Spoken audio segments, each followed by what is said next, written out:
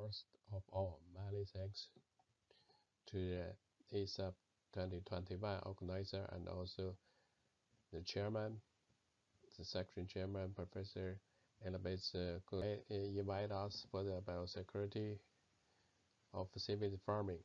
Here, on behalf of Professor Liu Tao, I'm giving the presentation of biosecurity approach for seaweed farming in China.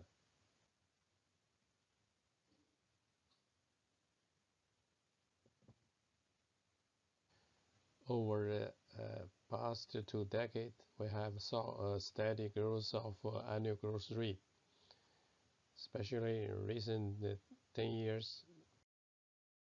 The average yield of East Asia, including China, is more than 66%. When forecasting to 2050, China and Asia are still a major source of seaweed. According to the Chinese Yearbook of Fishery Statistics 2020, the major seaweed species are Saccharina, followed by Paropa, Glaciaria, Hundalia, and Saguasum, which total yield was about 32 million tons. Culture area was 147,000 hectares.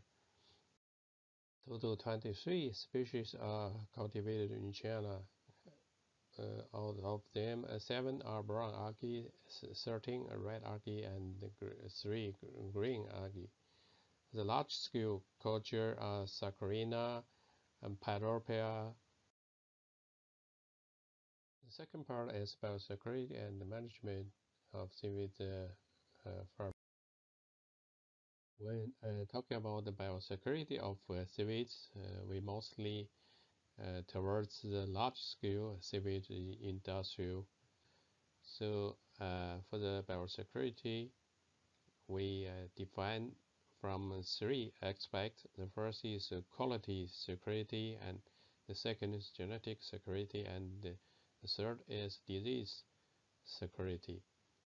When the management applied to the quality security, which is towards the cultivating environment, require far away from industrial areas, and also the control of fisheries, water quality standard, and aquaculture water quality standard towards environmental are applied.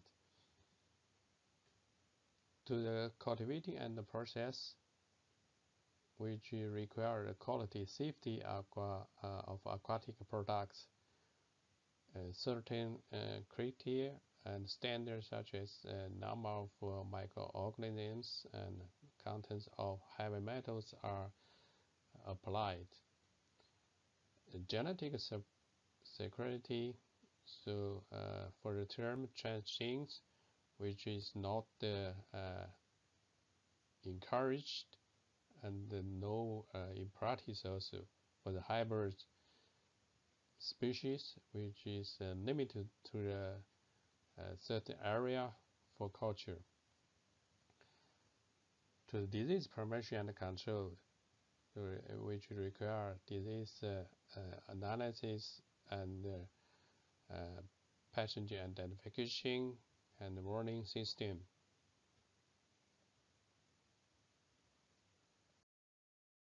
In China, different standard systems are applied from state level until the company level. So it ranges from culture unto the market. The table showing here few species.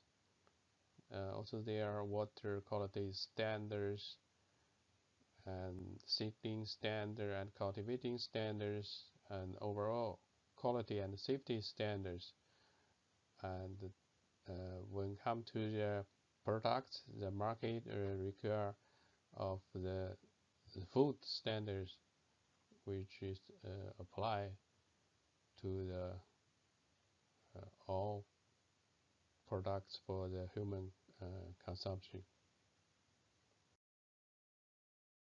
Here, we're giving a list of standards of seaweed farming, including the technical standards and also the cultural standards and the food standards and the water quality and the standards.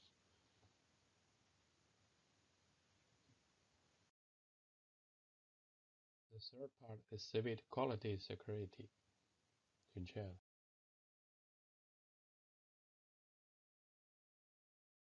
To the seaweed product biosecurity, uh, giving an example on national standard or state standards, hygiene standard for marine algae and algae products, the table showing the microbial indicators such as total number of bacteria colonies and also E. coli and mood for dry seaweed products, and also should be free of pathogenic bacteria like Salmonella and Vibus parahemolyticus, etc. Here, giving an example of standards of algae products, for instance, the summer seedling of cape, and also the salted cape require quarantine, which is no infectious disease occurred, and to inspect by sense, for instance, spread the sample flight on a white dish and check the tissue morphologically and smell color and impurity of any oat with under sufficient light.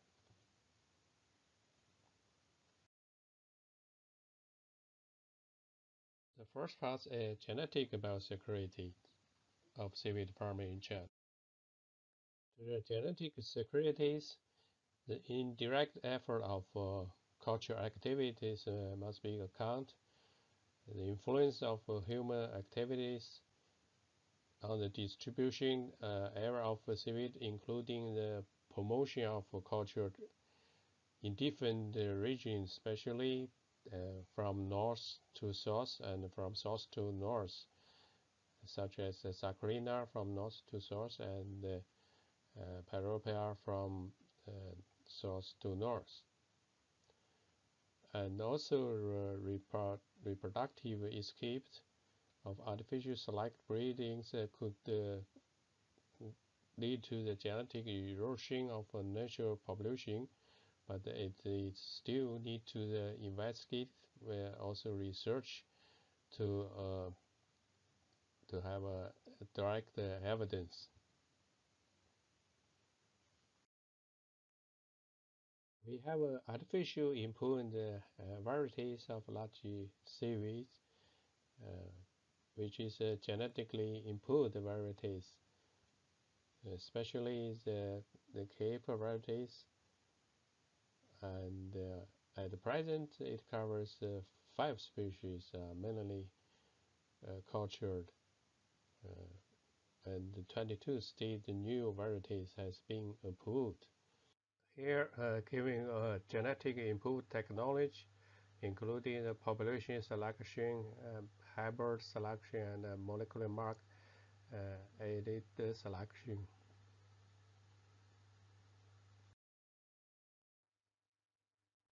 Taking the Sargassum fusiformis as examples, by using the SSR molecular markers, the decrease of genetic diversity revealed, which is under proposal select the selection and artificial breeders.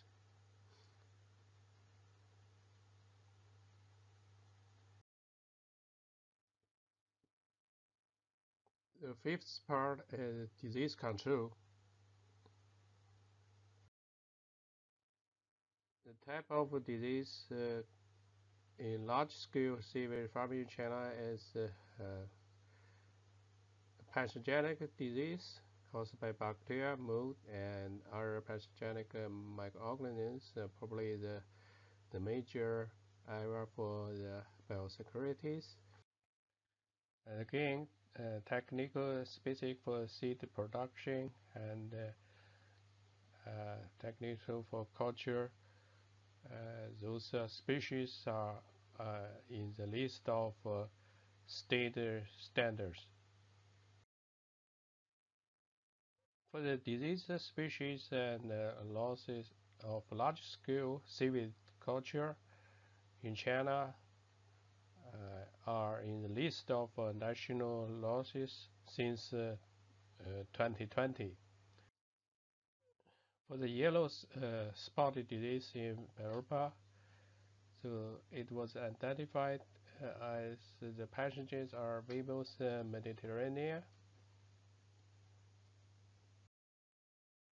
and the yellow spot disease is a serious disease in Conchilias sprouting culture stages. And the high temperature and the low pH may stimulate the VSD in Europa. Research also attempt to using biological control of the yellow spotted disease by oligo-agar and bacteriophages. It was found the higher microbial diversity is important indicator of healthy algae, and the disinfection by chemicals should be caching and less disruptive methods such as biological therapy are recommended for disease control in agricultural systems. At the seedling stage, for Saccharina, the prevention and control of disease by good management, good practice is also very important. And this table giving the several causes and also the prevention methods. So the causes including the insufficient light and the sudden change of light, and also bad water quality, inadequate development. So by changing the seedling density and also adjust the light and choosing the good practice, and also the improved water quality can help to overcome this disease. Good adjustment of temperature and the regular stable temperature control in the seedling pond.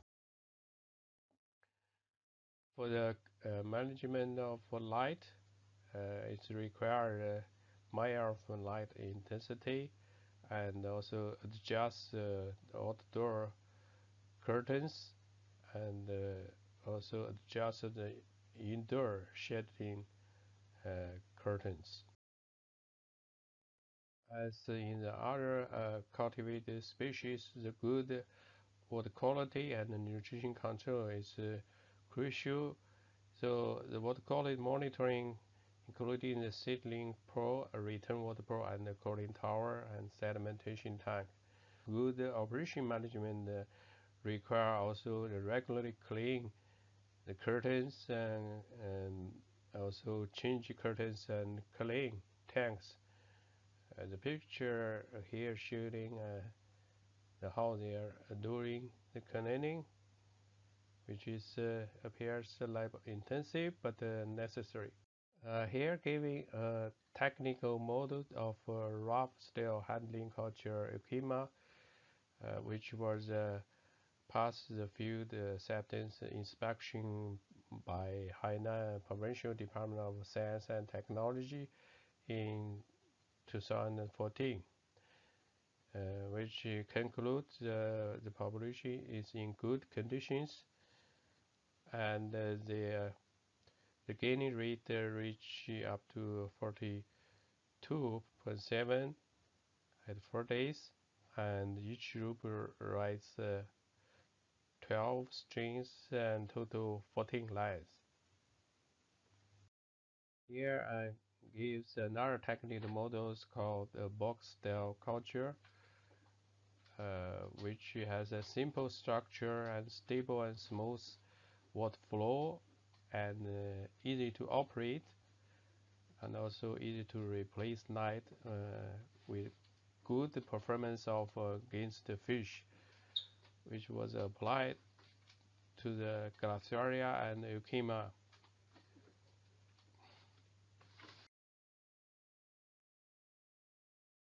In summary, the still growing demand for seaweed food and culture, the China seaweed farming industry will continue to develop, and also the government supervision and good aquaculture operations are important measures to ensure the biosecurity of seaweed. The cultivation of high quality varieties, and especially resistance and high yield varieties, are important for reducing seaweed disease, and also for prevent physiological disease, and the good practice and good environmental control are important. The future perspectives including the impact of global climate change on the seaweed culture, specifically the temperature changes, and also the biocommunity changes around the seaweed culture area. Also the impact of cultural technology and the method development on the prevention and control of seaweed disease are important, including the mechanized farming and factory farming, and also the good method and judgment for resource restoration. Thank you for your attention.